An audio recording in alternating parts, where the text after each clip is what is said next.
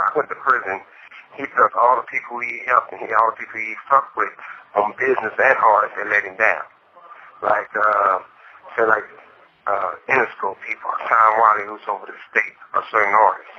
Even, he want to talk about the letter with, that Madonna.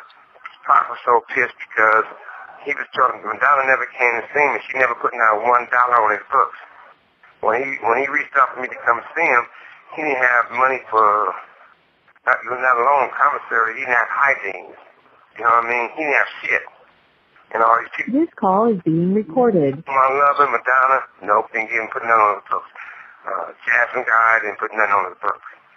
And so he was saying, man, I'm not going to rap no more, I'm going to live out the bitches. I said, well, tell me one of these bitches who's making sure you eat.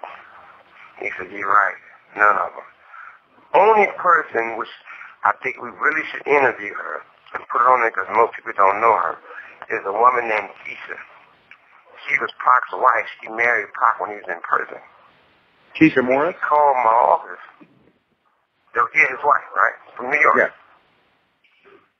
Yeah. She called my office, and when she called my office, everybody kept laughing and they took the message and wouldn't give it to me. So I said, what y'all laughing about? They said, there's this girl named Keisha keeps saying she took Pac's wife and, they got married and he really needs your help. And they said, some crazy bitch. I said, well, look, let me talk to her because it might be a chance she's telling the truth, right? So I get on the phone with her and she said, Suge, I'm so glad you took my call. She said, everybody think I'm crazy. I said, I know, they was telling me don't talk to you. She said, but we're really married. I can show you the marriage certificate. I can show you this. I can show you that. I said, you don't got to do all that. Just tell me what you need. I thought she might need some bread or something. I would just give it to her. She said, look, Tupac said, the only person can help him is you. Please come see him so you can get him out of prison. So I said, look, I got anchor bracelet on as we speak. I'll call my lawyer and get permission for us to go out to New York and then go see him. I went to see Pac. I was suited up and I was a paralegal. You know what I mean? That's how I got in with the lawyer. And I mean, the first time we went there, we flew the private plane from L.A. to New York. Then we had to fly a smaller plane from New York to the area we had to go to visit him by the prison. So we had to take a jet because the big plane wouldn't be too big. Then we had to take an hour and some limousine ride from the jet. And I remember the first time I got there to go see him, Pac came out, he had patches in his head, you could tell he was stressing. So he sat down and talked to me, he was real happy. He was like, look, Thug Life is dead, I'm not going to rap no more, while people looking. So I like slamming my hands on the thing and say, hey, look, that's how we came up with the thing, all eyes on me. I said, all eyes on you right now. I'm here visiting you, and you're ranting about you're not going to rap no more. I said, get that bullshit out your head. I said, don't do no more interviews with the vibe saying this person did this, person did that. Fuck all that bullshit. He said, well, I'll see you on my poster. I said, I don't want your poster. He said, my mother, she don't have a place to stay. I said, look, first thing I'm going to do is work hard on getting you out. Second thing I'm going to do, when I leave out of here, I'm going to call, get in contact with your mother, and I'm going to buy a house. If you're going to get a promise, I'm going to buy her a house. Like, buy her a house for cash. She said, oh, shit. I said, then we're going to work on getting you out. I looked at the lawyer. I said, hey, I'm going to do everything I can. I'm going to pay everything I can. I asked the lawyer, could he get him out? He said, yeah. He said, anything for you. I said, well, is it a slam dunk or a layup? Because every time we talk about cases, I talk like in basketball terms. I said, is it a slam dunk? He said, no. I said, it's a layup. No. He said, it's a jump shot. I said, well, check this out.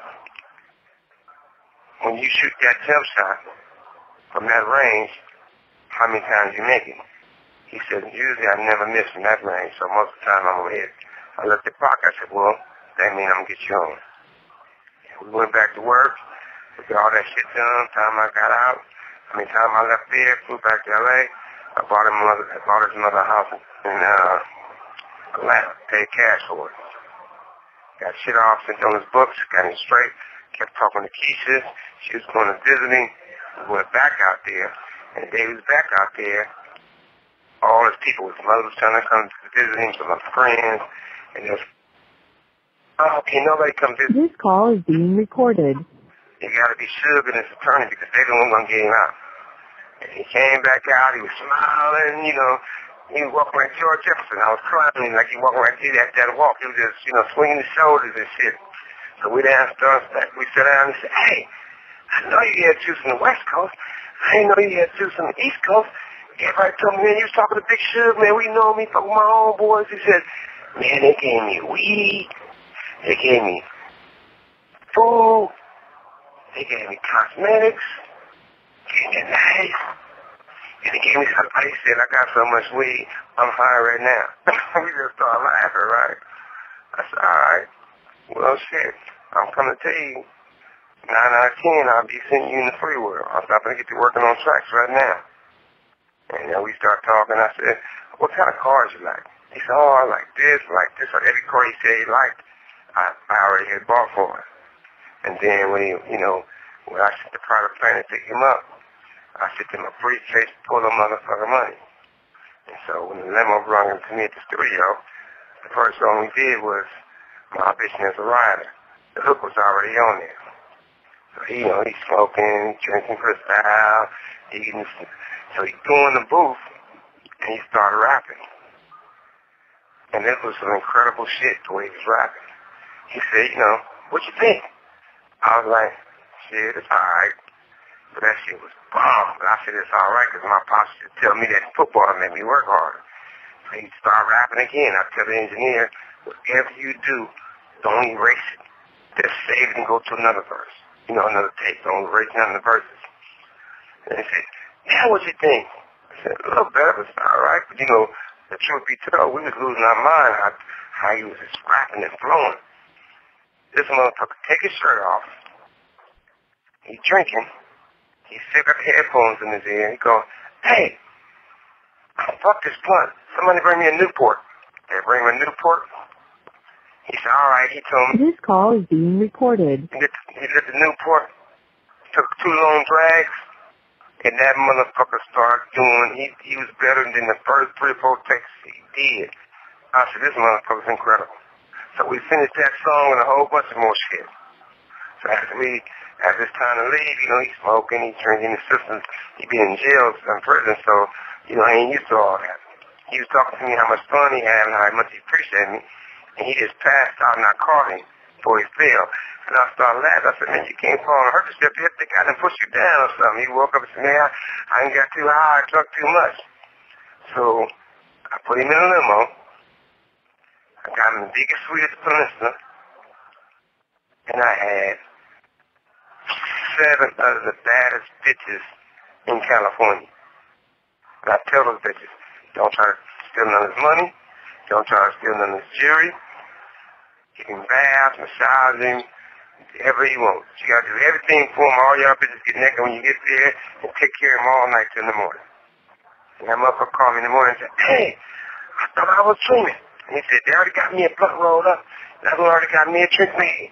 He said, man, you gave me the most beautiful naked bitches to be in the bed with me, and I ain't never felt so good in my life. And we started laughing. I said, well, shit, don't drain yourself out too much, because, you know, we back in the studio. He said, I can't wait. And that's how we started, you know. But Keisha, if it weren't for her, it never would have happened, and nobody never gave her a due, you know. Sacred shit, me and this nigga. Me and this nigga Suge. He was, every day I did my album, he was there every day. Every night we stayed up, we tossed it up together, we went out, we went to Mexico together, went to Hawaii together, we went everywhere. You know what I mean? And thought about it.